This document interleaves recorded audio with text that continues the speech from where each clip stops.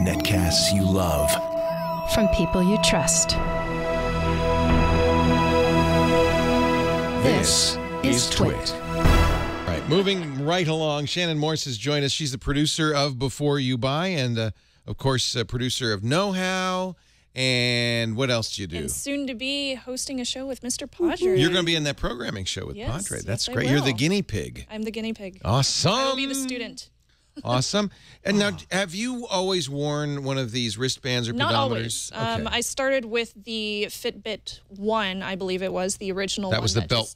Yeah, you just clip it onto your belt or whatever. I see a Flex on your wrist right now. That's the thin one. I have a Flex on. I also have the new Fitbit Force. This just came out. I'm very excited to find out more about it. So I've been wearing this for about 2 weeks. A lot of people haven't gotten theirs yet. Sorry, Liz. I stole her Flex. So first off, I wanted to give you kind of a size comparison because the big drawback of the Flex was that it didn't have a screen. You would have to bang on it. And it just lights up. To get it to light up. And like a Jawa. Tell you what percentage of sleep or what percentage of steps that you've taken. This one, on the other hand, and there's a little button on the side. Does it tell you the time? Oh, it is. So that's you can use it as a watch, kind of, which is what I liked about the Nike Fuel Band. I love that it finally shows you things, so you don't have to log on to your phone, which is syncing to it, and figure everything out from their Fitbit That's a little app. Awkward, though, to have to reach around like that. Yeah, so I'm just doing this. Is that because you're Just wearing it for the on your camera. right wrist? If you wore it on your left wrist, would it be less awkward or no? Well, I'm just doing that because, you know, the camera. Oh, that would be the normal way you'd do it? Okay, that's not so bad. So it shows you the time. It also shows you how many steps you've taken for the day. And then this little line at the bottom gives you a percentage that you've done for the day. So you're shooting for 10,000. How many miles. That's how neat. many calories you've burned. How many stairs you've taken. How many flights of stairs. That's something the Flex did not do. How many active minutes. So I've been really lazy today. Yeah, that's good. So they've added altitude. Yeah, you can do, also you can set the sleep, and the sleep is very easy. You just hold down the button for 2 seconds. I could never remember on my Fitbit Flex what blinking rapidly meant. So this will actually let me know I am sleeping. And it tells you how long you've been asleep for. Yeah. And then you press it down twice again for 2 seconds, vibrates again, and then it turns off. That's how much? You had 7 seconds of sleep. Yeah, so it's a lot easier to use. It's a little bit bulkier. The size is definitely different between the two. That's kind of a drawback for me because I have these teeny tiny wrists that I'm wearing it on. So for me, it gets caught on some clothes, but not a big problem for a lot of guys out there. But all in all, I really liked it. I'm still getting the same kind of exercise out of it. It's still making me get out there and be active, even though some days I just want to be lazy. Although, unfortunately, it still doesn't track calories very well.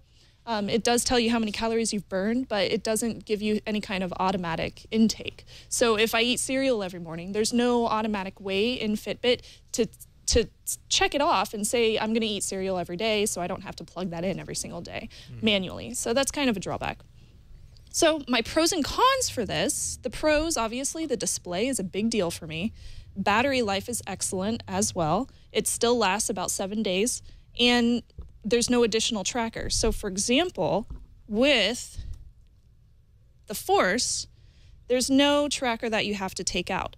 With the Flex, to charge it, you have to pop this little doohickey out and charge that with the integrated USB charger. I got to say, that's a pro on the Flex because at least you can replace the band. Bands are cheap. You can get a variety of colors. That's and true. when the band disintegrates, which they all do because they're rubber, you're not out of luck on that. I don't know what you're going to do. That's true. It is rubber, so that is a problem.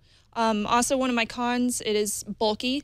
The clasp is a little bit tougher to tighten, although I assume it'll get easier over time. You can replace the clasp, though.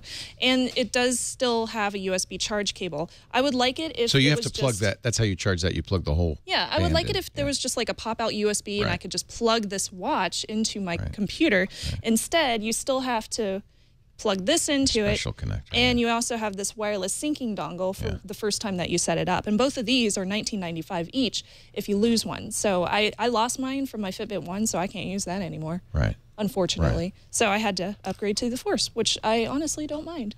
So buy? I give it a buy. Yay. Yeah. Still a buy very for the nice. Force. I got to tell you, Shannon, and with all due respect, it's still ugly.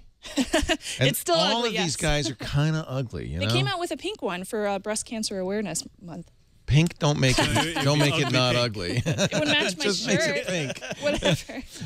And that's where I think Apple is going to have a real opportunity. Even the Galaxy Gear is a little I'm sure funky and Apple would ugly. come out with something that would be gorgeous. Well, that's the compared to challenge. this. But if they can, all of this stuff is going to look like last year's technology. That's true. That's true. But for now, a great way to stay active. You said $130? This one's 130, yes. Fitbit $129.95. Force.